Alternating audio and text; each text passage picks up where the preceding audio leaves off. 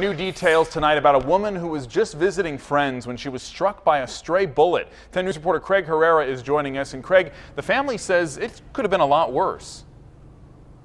A lot worse. And Ariel, that woman was brought right here to Scripps Mercy Hospital in Hillcrest. Family says they were just sitting at home minding their own business when all of a sudden they heard a loud crash. One hole. I heard a crash. Through one window.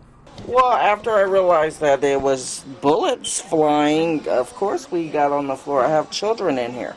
One woman inside, a visitor, shot. Across her back. A stray bullet from a suspected gang shooting. I don't even know if they were walking or driving. I have no idea.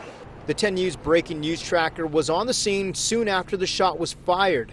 The young woman hit, only 20 years old, is expected to be okay. It could have been a lot worse. Yes, it could have. If she was turned in a different direction, yes, it could have. The woman, who did not want to be identified, has lived on this block for about a decade. Have you lived here for a long time? 9 years. Ever experienced anything like it? No, never. A little nervous, but the bullet through the window won't stop her from going on. I feel a little nervous, but I can't just not live my life. And San Diego police continue to investigate this as a gang shooting. They also want to stress that the woman that was hit has nothing to do with those gang members. Live in Hillcrest, Craig Herrera, 10 News.